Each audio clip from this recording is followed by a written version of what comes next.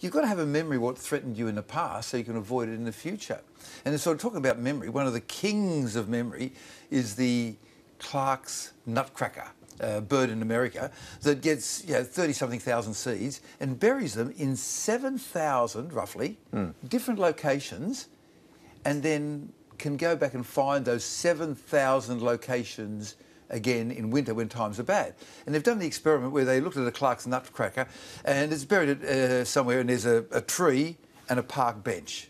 And what they did was, when the bird has gone away, they go, quick, in there, with a shovel. And they shift the tree and the park bench 1 metre that way.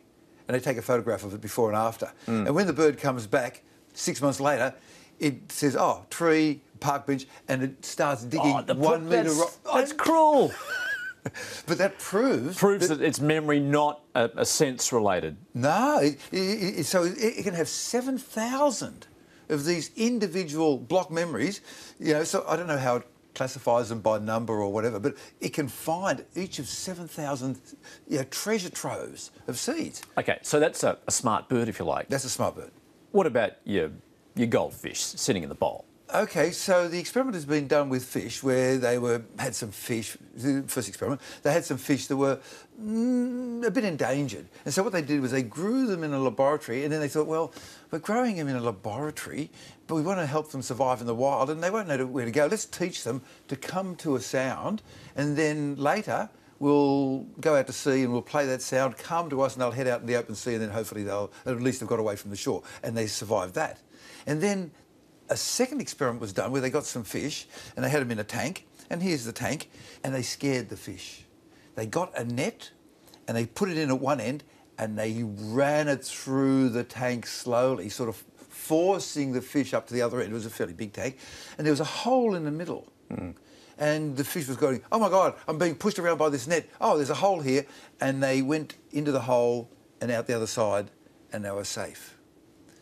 11 months later, or 1/3 of that fish's lifetime later, they did the same experiment, and this time the fish went, oh, that net, here I go, straight for the middle and out the other side. So the fish could remember. Okay, so we're talking about it's like 1/3 of their lifetime then. They live around 3 years? Yeah. Well, the goldfish have been around for 3,000 years, and there's about 125 species, and the Chinese have bred them to be huge things and little things and all sorts of things, and depending that you can live for 3 years or so, yeah. Nonetheless, it's pretty impressive. We talk about 1/3 of our lifetime would be roughly around 30 years then, to have that memory. So one thing happens to you, and then 30 years later, 3 decades later, you remember. So to say that the goldfish have got no memory, or that it lasts for 3 seconds, it's a furphy. Well, yeah. What about other fish, though? And would it be related to the intelligence or the size of the brain? I mean, obviously goldfish would have very, very small brains, given the size of the fish themselves, but then you sort of go up the scale to like a shark, which would have a reasonable sized brain. Don't know, because there's different parts of the brain. There's the basic brain, the brain stem, which deals with things like breathe, have the heart rate going. Are you food, in which case I'll eat you, or are you a threat, in which case I'll take off on the other end? And then you work your way up through the brain to the sensory and the motor things, until finally you end up with the forebrain, which we have, but the apes don't have, and we show our obvious superiority to them by having poetry, income tax, weapons of mass destruction, etc., like that. Yeah, who's the smarter one? Well, right, so therefore the smarter one. So getting back to the fish, and most animals, in general, a lot of their brain is used in running the body. So the bigger the fish, the bigger the brain. But certainly with the fish, we know that they have at least what they call an associative memory. So the goldfish can be singing in the tank or swimming around, and it goes, oh, human coming to the tank and looking at me. Last time this happened, I got some food, so I'll go there and do some tricks. So they associate the human or the presence of a person with food. And then they have social memory.